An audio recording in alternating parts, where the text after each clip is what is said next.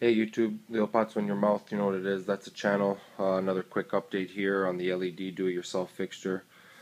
I'm just wrapping up in the process of installing the lamp holder here, the plastic lamp holder.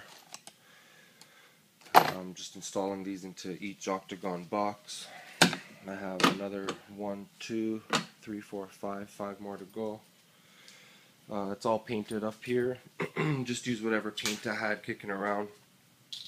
Basically, that's all I had. I just wanted to give it a coat, something that I had water resistant. Luckily I had something, so just give that a quick coat, one coat last night, and just got started installing some of these guys.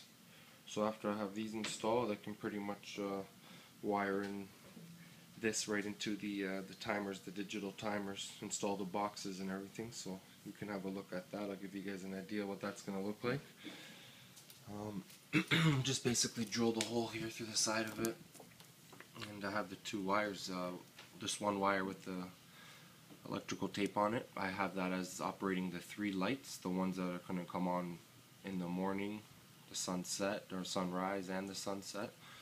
So those ones will be on the longest, and then I'll have these guys, which are the daytime lights, which are going to be the rest of the 18 watts that are going to be coming on, the par 38 18 watts.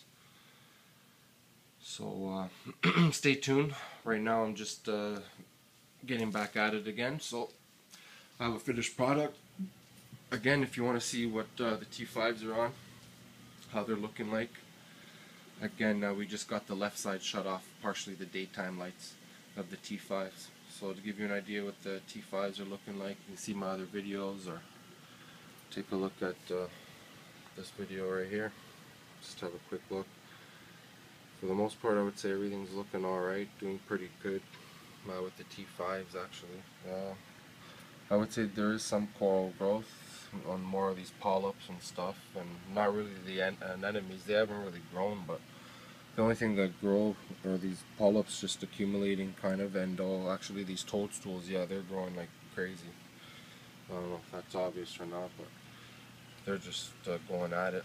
This anemone, I would say it's doing good. I haven't seen that it's grown, but for the most part, Foxface is chilling there, pretending like I don't notice him.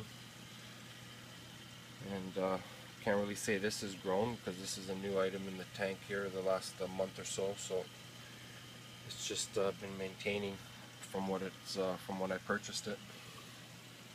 So there you have it. Quick little update on the LED do-it-yourself. Right now you're looking at the T5s installed in the light. I still have not seen the LEDs on there, so stay tuned and you'll see the LEDs installed. Alright guys, thanks for watching. Don't forget to subscribe, and stay tuned for the finished product of the 72-inch LED LEDTRIC par 38 do-it-yourself fixture. Leopazzo in your mouth, that's the channel.